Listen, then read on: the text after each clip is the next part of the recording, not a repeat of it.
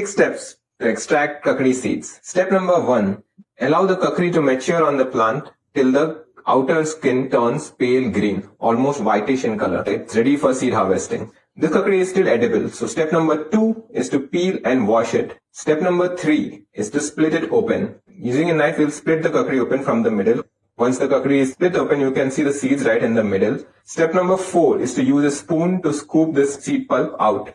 The rest you can use for eating purpose. Once the kakari seeds are out with the pulp, step number 5, remove the pulp from the seeds. Simply place the kakari seed pulp in the strainer and wash it thoroughly in water. Slowly you will be left with just the seeds. Step number 6 is to dry and place it in a safe place. Allow the seeds to dry for at least 4 to 5 hours. Once the seed is dry to touch, you can then place it safely in a Ziploc bag or any airtight container in a dark and cold area.